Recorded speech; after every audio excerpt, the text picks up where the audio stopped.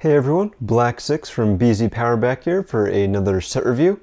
Today from the LEGO Ideas line, we have got 21304 Doctor Who, which contains 623 pieces and retails for $60 in the US.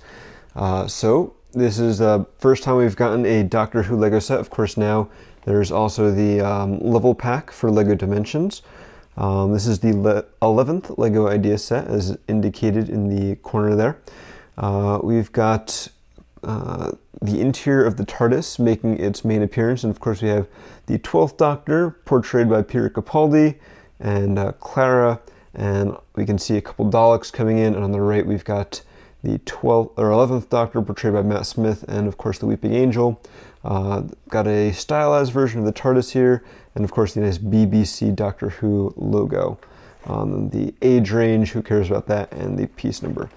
Top, got a 1:1 scale image of Capaldi, and some other stuff going on. Since this is a LEGO Idea set, you can see it is a nice premium packaging, very nice feel, resealable box. On the back, we've got some interior shots, additionally of the TARDIS. You can see that the TARDIS top pops off and it opens up, allowing you to get to the inside, and we see the variety of characters it contains, and it shows that, you know, the 11th Doctor regenerates into the 12th. And then we have a little description about how the LEGO Ideas process works. You can submit your own idea and it will get turned into a set if you get enough votes and if LEGO approves it. Not necessarily the easiest. This is, as we mentioned, only the 11th set to do so. But you know, it's obviously possible. So let's crack this puppy open and see what we've got inside. Alright, so on the inside of this nice box, we've got, of course, a number of bags. They are not numbered, there are just a number of them. So we've got 1, 2, 3, 4, 5, 6 different bags. And then, of course, the nicely bound instruction book. It's got a nice matte finish. You can see it's not really glare, there's not a lot of glare from my light like there is on the front of the glossy box. You can see that, that glare there. Not so much on here. Like I said, nicely bound, you can win. If we look on the inside, there's some information about Doctor Who. Got a nice picture of Capaldi and Clara. Some information about all the characters here, a little bit about who they are, and of course the TARDIS, who is a character in its own right, especially in certain episodes. And then of course we've got the instructions, and so we, oh, hang on, saw something interesting here. So it looks like similar to the Ghostbuster Ecto 1, some of the other sets, there are little facts in the instruction book. So this one talks about the Weeping Angels and how they only move when no one is looking. Makes them very scary. Don't blink. Blink and you're dead. Let's see. And then as we get to the end there, there's some information about the designers. So Andrew Clark is the person who submitted the project to LEGO Ideas and got it turned into an actual set.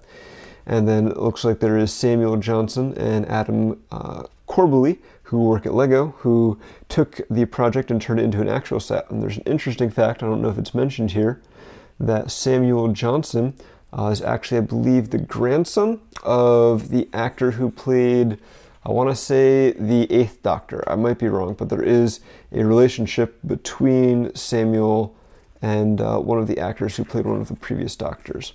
And of course we have the inventory. And then, oh, got an ad for the LEGO Dimensions pack, and some more information about the LEGO Ideas program. All right, with that out of the way, let's take a closer look at some of these pieces. So here we've got the parts from the set divided up into 7 trays. We'll go through some of the rare or unique parts. Actually, according to Brickset at least, there are no parts in this set that are completely unique to it, thanks in part to the LEGO Dimensions pack. Appearing in the fewest sets, we've got the 2x2 plate in sand yellow. Doesn't seem like it would be that uncommon, but only appears in this and one other set. And of course we also have the Doctor's sonic screwdriver. Very nicely molded here with a couple, two different colors of paint, little green and the white at the bottom. Very cool to get. Then, let's see, we have got the 6x6 earth blue plates. There's a lot of earth blue in the set, but this piece in particular only appears in 2 other sets. Some other pieces only appearing in a couple sets. We've got the transparent light blue rim, which kind of surprised me that it only appears in 2 other sets, because I must have bought just those other 2, because I feel like I have quite a few of those. And then we've got in medium stone gray this disc, which only appears in 5 total sets. Some other uncommon pieces we've got include this transparent little back plate thing. So it's got a place for a minifig neck and then 2 studs on the back. That only appears in 5 sets. Dark stone gray. We've got this 2x2 round jumper plate. You know, I'm not even sure I knew that this piece existed, and now that I do, I want more of them. This piece only appears in 6 sets. Going back to earth blue, we've got a 1x3 plate, not appearing in many sets, only 6 it looks like. And then we've got this nifty little medium stone gray roof tile with the 45-degree slope on the corners, and this only appears in 7 sets. Then the fairly new piece, the 1x1 round plate with a hole in the middle, but this time it's in black, which is not very common, only appearing in 8 sets. And then this is another piece that I thought was very new, but apparently this one in particular already appears in 8 sets. So it's like a 1x1 round plate, but it has a little shaft on it, about the size of like a lightsaber bar, but only a couple, maybe like 2 plates high or so, or 1.5 plates high. This looks like a really cool piece, and I'm sure it's going to have a lot of uses in creations.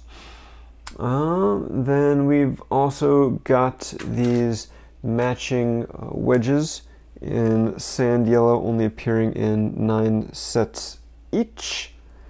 And see if I can put this back in the right trays. And finally, unique to this set, well, not unique, but uncommon, we've got the fez in dark red, only appearing in 10 sets total. So there's some other pieces I want to kind of call out just because I think they're pretty awesome. So there's quite a lot of dark blue, or sorry, earth blue, I guess is the technical color. So we've got like a 1x8 tile in earth blue. We've got a 1x2 brick with studs on 2 sides. We've got the hinge plate.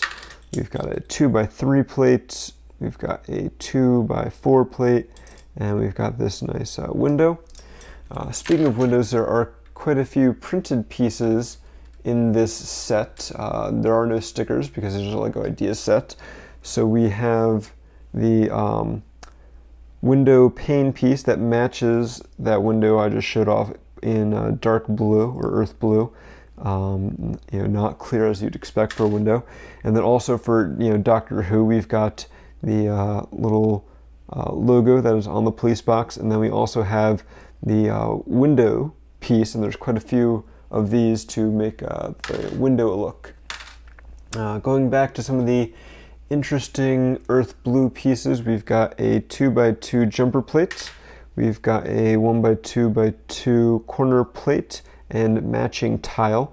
That tile is awesome. And then I think rounding things out, we have got a 2x4 plate, a 3x3 plate, and a 1x6 plate all in earth blue. Lots and lots of earth blue.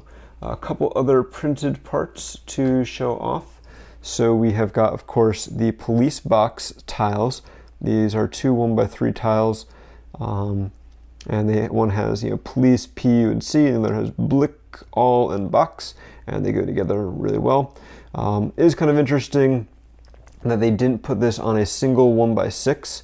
That could be because the 1x3 tile was already in production in Earth Blue and other sets, so it would be much easier to print it than it would be to put the 1x6 tile in production in that color. And finally, in sand yellow, we've got the top of the Daleks head. So quite a lot of awesome pieces, and I mean, that just kind of scratches the surface of some of the unique ones. Obviously a lot of Earth Blue, a lot of medium stone gray, and lots of little greebly pieces for all the consoles. Of course, we got some bigger plates to build on. So quite a good selection if you're looking for Earth Blue and medium stone gray. This is a great set for that. But I think we've covered the pieces enough, and it is time to get building.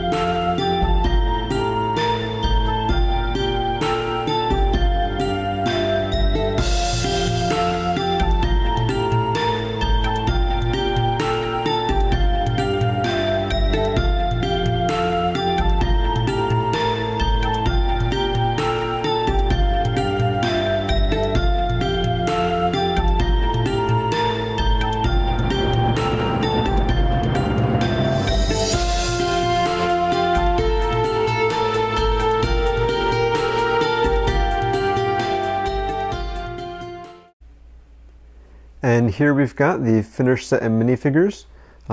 Seems a little small, but don't worry, if you pop the top off and flip up these sides, and you can open it up, and as the TARDIS of course always is, it is bigger on the inside. Oh, get those pesky minifigures out of the way.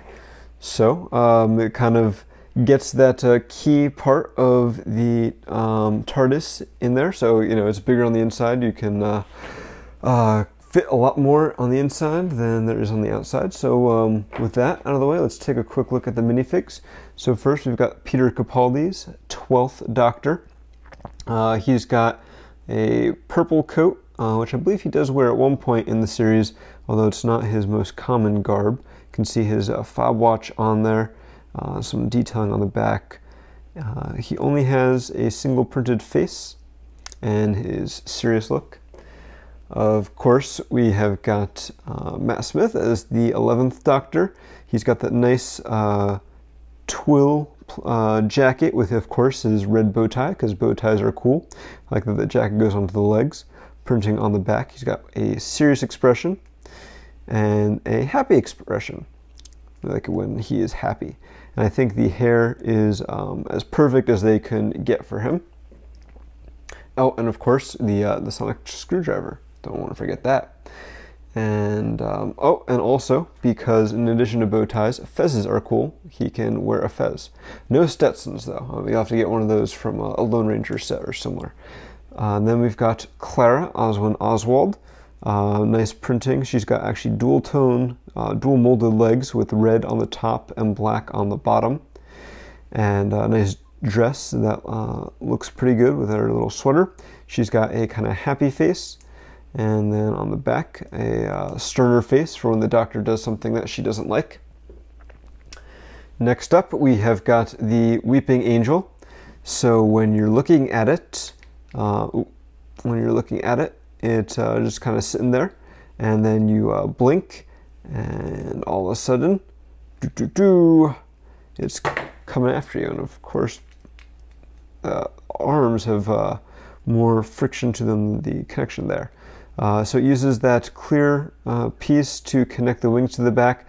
I do feel like it kind of makes that a little thick, and having it in clear is a little distracting. It would have been nicer if it had been in medium stone gray to match. But still, I think it does a good job of capturing the Weeping Angel. And finally, we've got the Daleks. Both Daleks are identical. And so we've got, of course, the printed top.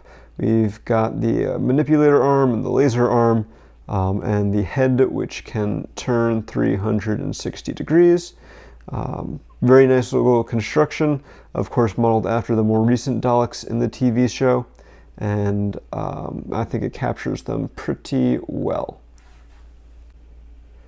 Moving on to the interior itself, we have the main console. It's got its 6-sided control panel. And there's a couple printed parts that I had missed earlier. So there is this one. It's a street sign, a 2x2 street sign with some nice kind of Time Lord symbols on it. So I like how each of the panels has something a little different. This one's kind of plain, but then of course we've got, you know, the lever that can go up and down, some dials. We've got this other printed 2x2 round tile, which is pretty nifty. Then we've got another little control panel with the same road sign there. And then finally we have got another little control panel. Of course there's some controls off to the sides. I like the railing that kind of surrounds it. I think the steps using the ladder work really well. You know, they the way they hold or fold, they kind of stay at the good distance there. Looks really nice.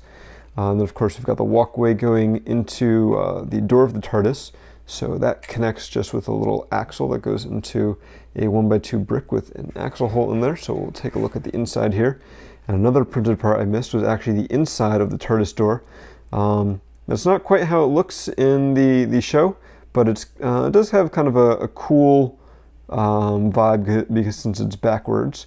We got some little detailing in here. There are a couple of jumper plates there so that someone can stand in here when it's closed. So looking at this while it's closed, I had mentioned at the beginning when we were looking at the parts, I was kind of confused by the 1x3s, but that makes sense now since they have to be able to split so that the doors can open. And so that's a really kind of ingenious mechanism. And then since the jumper plates are on the door sides, when you put the top on, that further kind of locks it in place so it can't open. Of course, we've got the light that makes the whooshing noise. It's interesting to note that this is actually built on a 7x7 base. We've got, of course, the windows. Another printed part I missed, of course, was the sign, the police telephone, free for use of public. Pull to open, and it's got the little logo there. So it definitely captures the look of the TARDIS. You can imagine it spinning through time and space, taking the Doctor and his companions wherever they want to be. So I think this model looks really great when it's all closed up. And then just a simple pop the top off, flip these up, maybe. Flip them up and reassemble, and then opens up, and there's the Doctor. And then he can enter into the interior of the TARDIS. So I think that is pretty awesome. Lots of details in here. I think that they did a great job in deciding to include both the 11th and the 12th Doctor. The 12th Doctor is obviously the current one, but I'd say the 11th is by far one of the fan favorites. Of course, it makes sense to include Clara since she was a companion for both the 11th and 12th. Of course, you've got to include the Daleks since they are the Doctor's ultimate enemy. The Weeping Angel is another good choice because it's a very popular enemy from the newer series. And obviously they could have done some other enemies like the Cybermen, but that character does appear in one of the LEGO Dimensions packs. As does K9 in a different Dimensions pack. So there are quite a few characters that you can now get to expand your LEGO Doctor Who experience. I think this set is pretty fantastic. For $60, you get over 600 parts. You get an awesome TARDIS that you can look at from any angle and looks great. But not only that, you get the interior of the TARDIS with a huge amount of detail. You get 2 Doctors, a companion, and 3 enemies. Pretty even split there. Not necessarily a lot of play features on the inside, other than maybe like the handles can kind of move a little bit. But you do get the kind of cool, bigger on the inside play feature, which I think is probably the best, one of the best play features in an Ideas set that I've seen. Can't top that. So, if you are a Doctor Who fan, I think you owe it to yourself to pick up this set. I'm not sure how long it'll be on the store shelves. I can see it selling out very quickly. I can imagine it being quite popular, especially now around the holidays. So, if you see this set and you're a Doctor Who fan, I recommend you pick it up before it is gone. As always, thank you guys for watching this review. Hopefully you enjoyed it. As always, you can find the full review of the set on BZPower.com, where we have high-res pictures and more in-depth thoughts on the set. While you're over on BZPower, make sure you check out our message boards, where we have people talking about LEGO sets such as this one, or some of the LEGO Bionicle line, or Ninjago, or many other themes that are out there. They're sharing their creations, their mocks, their artwork, their stories, playing games, entering contests. Lots of activity going on BZPower, so make sure you check it out. We've got LEGO news posted every single day. And finally, if you could subscribe to our channel, we would greatly appreciate it. It allows you to get all of our videos as soon as we post them and keep you up to date with all the goings on BZPower and inside the LEGO community. So once again, this is Black 6.